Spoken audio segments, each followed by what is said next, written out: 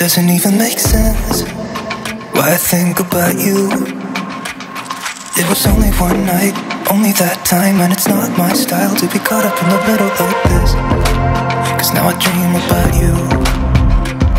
I was probably too drunk, it's blurry, but I've got the image of you running circles in my mind right now. And it could fade away, but it probably won't, and I should let it be. But I'm gonna dive in with you, and maybe I'll drown. What can I do? And it will be alright to let me down. Rather we try than let these feelings slide. What's up mga parents? Another day, another vlog. This is Biyaherong and welcome back to my YouTube channel. For today's video mga parents, samahan nyo ako as we fly via Philippine Airlines from Taiwan International Airport or Taiwan to Manila via economy. Kasi mga parts, if you were my subscriber or if you're subscribed to my YouTube channel, meron akong mga vlogs featuring yung business class ng Air France, A321 Airlines. So ngayon, naisip ko naman na why not i-review ko naman yung mga yung airlines or yung plug carriers ng Philippines, which is yung Philippine Airlines, and I'm flying economy naman this time, so that if ever meron tayong mga parts na looking for a flight or curious to have an idea on what is how's the experience flying economy via Philippine Airlines from Taipei to Manila, this is the video for you. But before anything else mga parts, if you haven't subscribed to my YouTube channel, please subscribe, please like, share, and comment down below if you have questions. Road to 3,000 subscribers mga parts. Ano pang hinihintay mo? Mag-subscribe ka na. So let's go, let's fly Philippine Airlines from Taipei to Manila.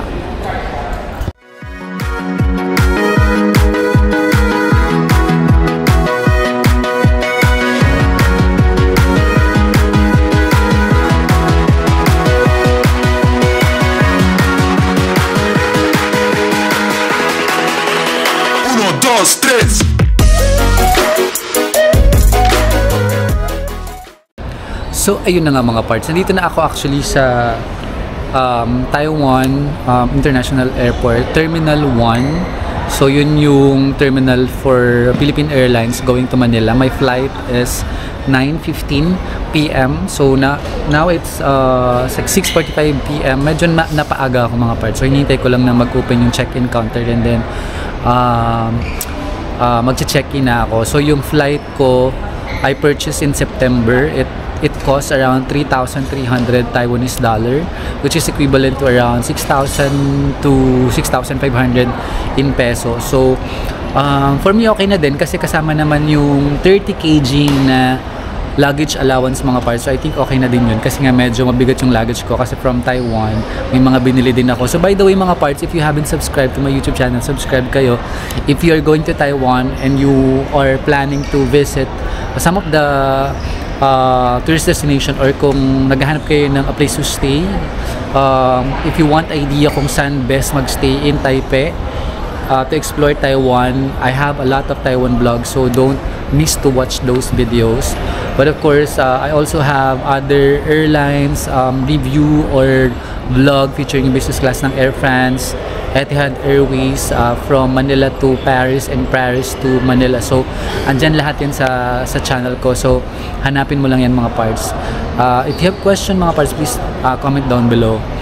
And also yun nga mga parts, kasama yung 30 kg na luggage for this flight, and I think meron din siyang meal.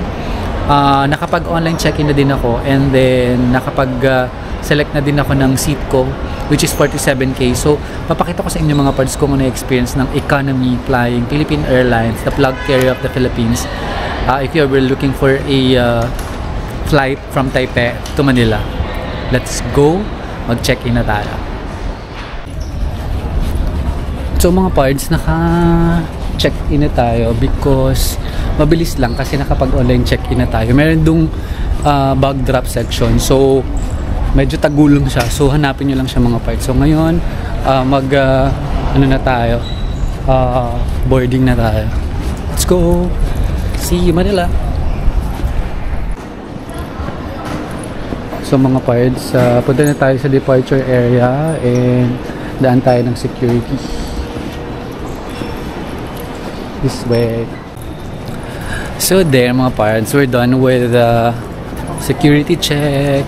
After check-in, security, and then sa immigration mga pards, sobrang bilis lang. As in, automated. I-scan mo lang yung passport mo and then your fingerprints and then that's done. Ganun lang kabilis mga pards. Walang ka-hassle-hassle. I don't know bakit sa Philippines matagal. Anyway, our gate is at gate A2. Medyo nagugutom na ako mga pards. Pero, yeah, this is Taiwan Airport. Look.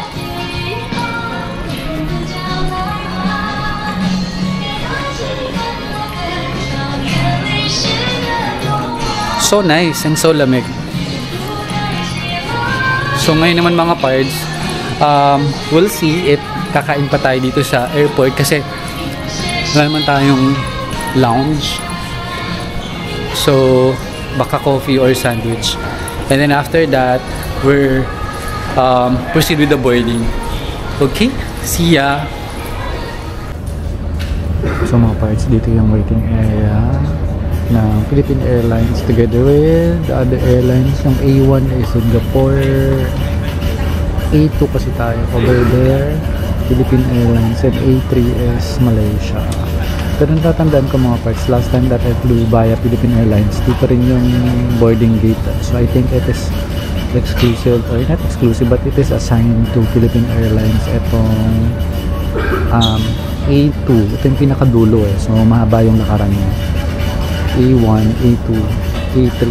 And may sarili siyang parang pababa siya. Kasi ayun na sa taas. Andun yung A4 to so on and so forth. So ngayon, waiting na lang tayo sa boarding. Boarding is at 8:30. So let's see if it's on time or PAL will be on time. Let's see.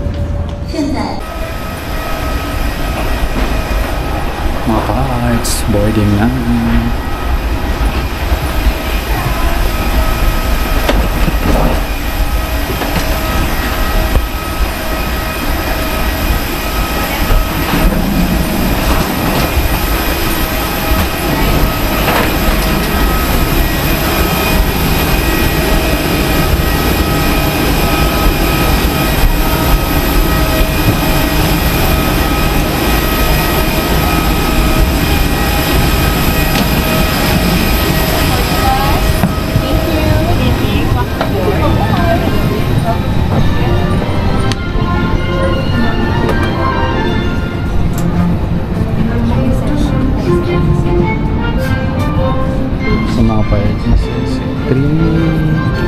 Three configuration.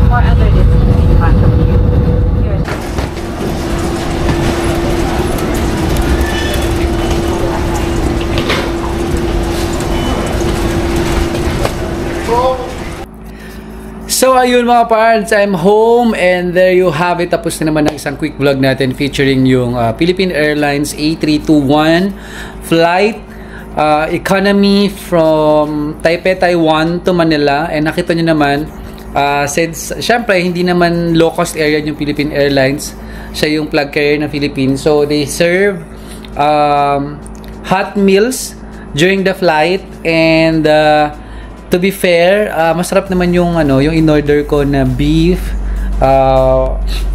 in oyster sauce, and also I think enough naman yun kasi nga sa economy. Syempre iba naman yung sa business class. But in total, the staff are also accommodating and friendly. Nag-request din ako ng coffee. And it was a very smooth flight. Ang galing din ng piloto. Like, wala naman. Although, masama yung panahon, but hindi masyadong turbulence. And yeah, so far, economy has been always good with Philippine Airlines compared to other low-cost airlines. And thankfully, we landed safe in the IAT Terminal 1. So mga parts, if you are interested in other vlogs, travel vlogs, and review of the business class of Air France at Etihad, at madami pang ibang mga parts, please subscribe to my YouTube channel. Please like, share, and comment down below if you have questions. And mga parts, I am also active in my social media account, Facebook, Instagram, and TikTok. Also at Biyaherong Bong. So yun mga parts, hanggang sa mga susunod kong YouTube videos. Stay safe and healthy. Bye!